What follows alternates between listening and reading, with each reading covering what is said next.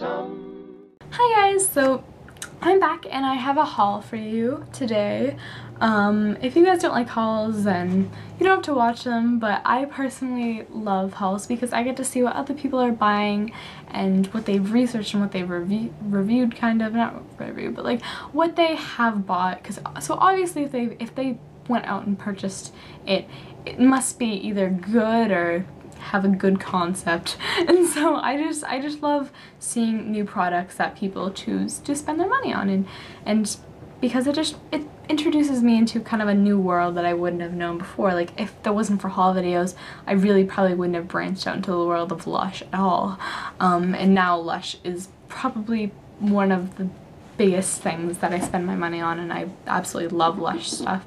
Same with Bath & Body Works candles. Like, I've always liked Bath & Body Works candles, but I probably wouldn't have gotten so into them if I hadn't seen everybody buying them and this and that, because now I love them and I know which ones that most people say that they liked and they disliked, and like I didn't even try to smell Vanilla Bean Noah because everyone said it had a really bad scent throw and this and that, and now I just know so many more things that I would have not known. And I feel like hauls are great because you know what to spend your money on and you know what not to spend your money on, and that's why I like them. So I don't feel like they're selfish or they're bragging. I just feel like it's people helping out each other, saying, hey, this is what I got, this is what I thought was amazing, and I hope you think it's amazing too.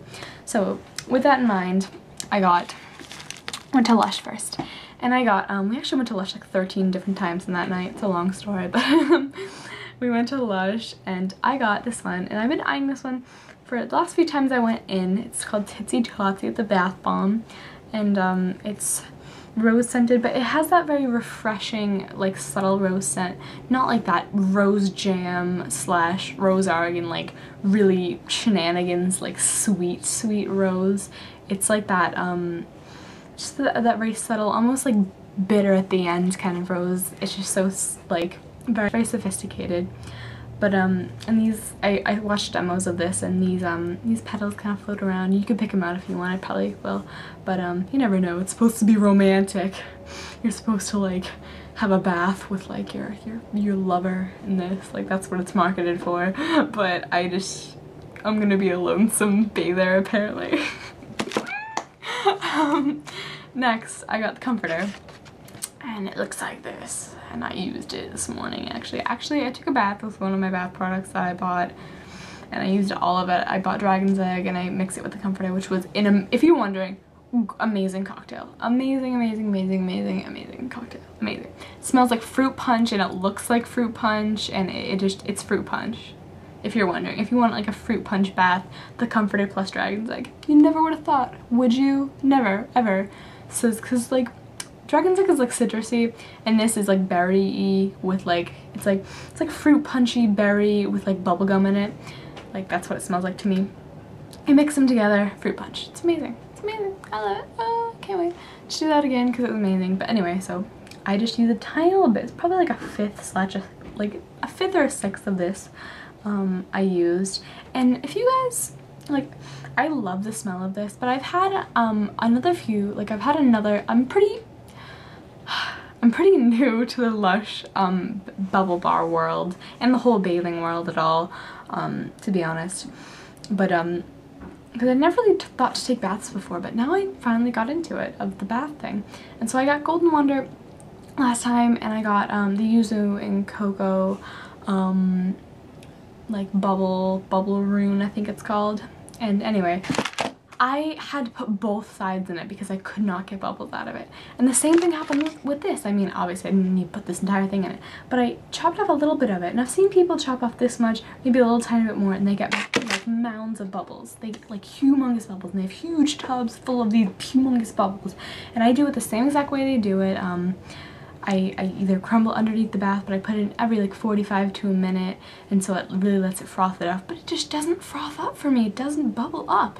And I've used 2 different bubble bars at 2 different times, so it's not like a batch, or it's like I don't know what I'm doing wrong, and I have tubs like everybody else has, and I just don't know what I'm doing wrong. So please write in the comments exactly how you do it and if you get bubbles or not, so I know. And I feel left out from the froth bubble company like club. Yeah, I'm an absolute mess, if you haven't figured that out yet. I'm a mess with speaking. I can't like speak. Well, I can, but I just talk way too fast and then things come out and I don't want them to come out, and then I spend like 3 minutes talking about how I didn't want it to come out.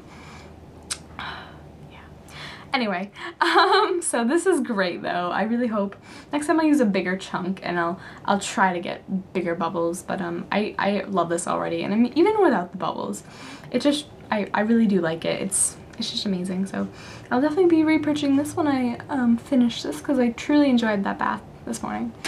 The last thing I bought from Lush was a each piece massage bar, and I really haven't like branched out into the world of massage bars either, but I've been eyeing this one for quite a while, and I just wanted like a really good oily massage bar, and this is the one that I like the best. It smells amazing. I used this one right after my fruit punch bath, and it added a little hint of more lemony fruit punch to it, which I loved, and it was just amazing. I smelled like fruits. But if you're wondering, this is probably one of the best bath bombs that they have. I mean, bath bomb, no, did I say bath bombs? Massage bars, because massage bars pretty much all the same. There's oils and stuff, except for the ones that have shimmer in it, because this one, I don't like this one. I do, but for like a massaging oily purpose, I don't. It's literally, I have to hold this in my hand for like 5 minutes for it to like even get a little tiny bit oily. But it does get a lot of glitter on the skin. You just have to press it into your skin. However, it has an amazing scent. It's like, I don't even know what it is. It's like vanilla, but it's amazing. It's gorgeous. But anyway, so the scents on the massage bars stay for about an hour to two, not a long time at all, but you can still actually smell it on me from like 2 o'clock, and now it's like 8. But yeah, so this is a great massage bar. I strongly recommend this for a first massage bar like me. But anyway, so now on to Bath & Body Works.